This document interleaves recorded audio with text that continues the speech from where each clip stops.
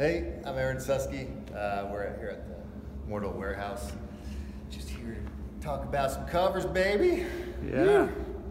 Which one do you want to talk about first? Let's just start. Let's take it back to the first one, I guess. Yeah. Here it is, the Trans World. December 2005. Tail slide in Basque Country. Spain. Do you know the name of it? Do you know the name of it? No. The specific city? Yeah, but that specific spot. Oh yeah, no, I don't. I've seen it in the videos, but I mean, I called it freaking Wonderland when I first saw that place. This place, it's incredible. This is like one part of it, you know? Right. And I've skated twice. This is the second time I skated with it, and it's cool because it's like, you know, they have these restaurants, but during siesta, like, it closes down, so you get this window of opportunity to skate this place. Yeah. Sometimes you get kicked out, sometimes you don't, but you can just kind of move around. But insane place, and this trip was actually a HOON Run. Oh. If no one knows about the HOON Runs, it's some of my favorite trips, man. We've been to Northwest Australia, Basque Country, and these are trips not team-orientated, man. Just a bunch of homies that I've been privileged to know, and you know, privileged to be invited on these trips. Camping on the beach, in the woods, whatever, you know, low maintenance. High fun. A lot of skating and a lot of fun. Yeah. And this is a O'Mealy photograph right here. Perfect. He was on this one.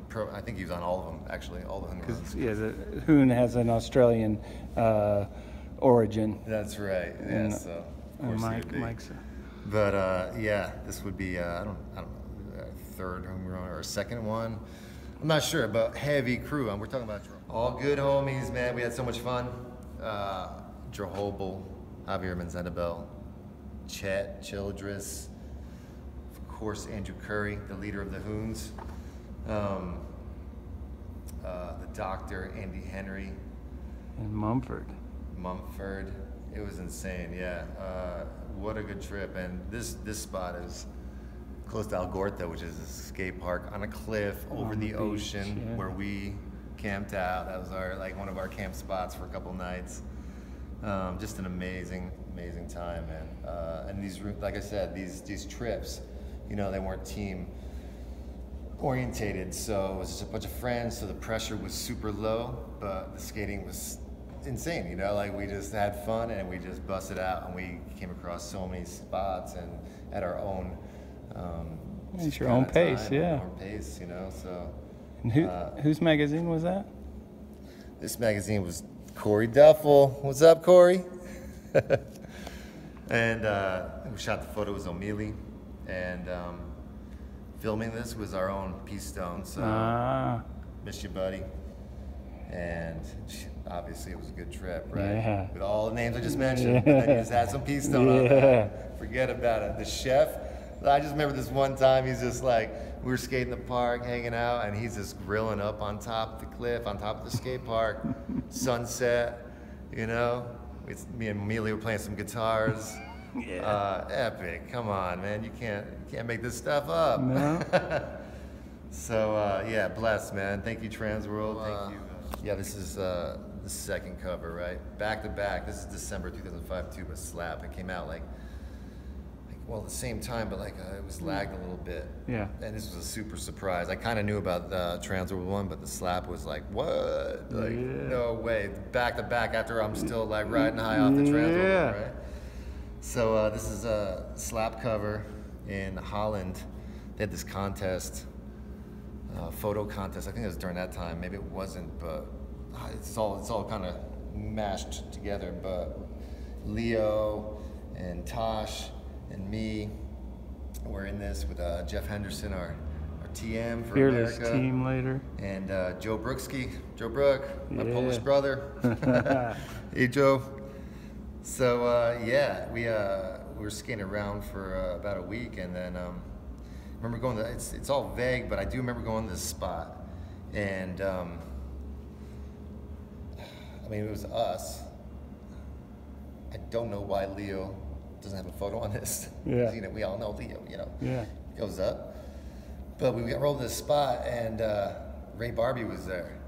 And I was like, what, Ray? Yeah, it's sick, you know? And I think it was near the end of the day, so I was beat. But the run-up was kind of crazy. The throwdown, ollie up, and you can see the cobblestones. Like these guys. There's one broken, crazy one, like back here. It's not look friendly. No, and so I didn't mind the speed and the getting on it, but it was just like this, like, yo, I did not want to catch my wheel. Yeah. Hit one of those cobblestones, like, and it just shifts and slam into this. That's what was scaring the shit out of me, and probably why it took me so long. But I do remember Ray Barbie there rooting me on, so thanks, Ray.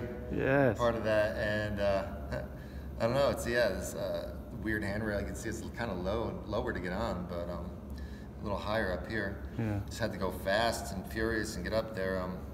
The footage of this is in like B-sides of America somewhere. Okay. I did put my hand down and tail tapped, so it wasn't like a clean make, but Hey. I'll take it. First floor going up. There we go. Victory. Third cover, Skateboard Mag, issue 40. 2007. 2007. This was shot in Tucson here by Matt Price, and we just had a little adventure out here trying to film up for, I believe this is my interview. Let me just double check. Yeah, it was Yeah. Saguaro in the background, yeah. So this is part of my interview for Skateboard Mag, and we went and shot this. And I 50-50'd it a couple times, and then was 5-0 in it. But I'm gonna put the cat out of the bag right now. This is a bail shot because I said, yeah, you guys, you know, they had to all take off. And I was like, you know, I'll come back with my friend and we'll film it.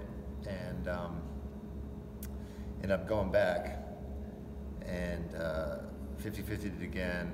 And then was going for the 5-0 again, but slipped out. And this bank is really steep, and then there's a crazy kink right here. And when I slipped out, I just like scorpioned. Everybody knows a scorpion. So if you do a scorpion like this, that's kind of crazy. But when you're doing a scorpion like down an embankment with some rough ass concrete, it was a session ender, if you will. So I seriously, this is what the scar is right here on my nose, and that's good. But that was that. But there was this, and like my lip, and it was just a bummer, you know. And so I was super frustrated and angry because I still wanted it, but I was just shook after that one. And I ended up calling them back, going, "Yo, we can't use that photo. We can't do it. It's a bail shot. Let's just use a 50. It looks good." Yeah. Had this turquoise shirt on. Like, I was like, "Guy, it works. The turquoise shirt brings it together." And they're like, it's already impressed, man. I'm like, so it kills me, man. It kills me, you know. But I could say a 50-50 then. Yeah. Look cool. That's what you got. But It's a crazy spot.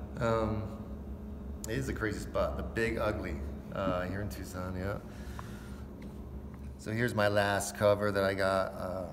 This was issue number 36 in Lowcard. It's another surprise for sure. I wasn't expecting it. But it was just here in Tucson. I forget who was there. It's all blurred, but I forget everybody except for one person, which was Joe Hammeke, Hambone. So rest in peace, brother. Thank you, man, for this one, and thank you, Rob, for putting me on the cover. Really appreciate it. Just feeling blessed, man, and appreciate it, all you guys. Yeah, 4 covers. Hell yeah. That's it, yeah. Where's that Thrasher one? Did you?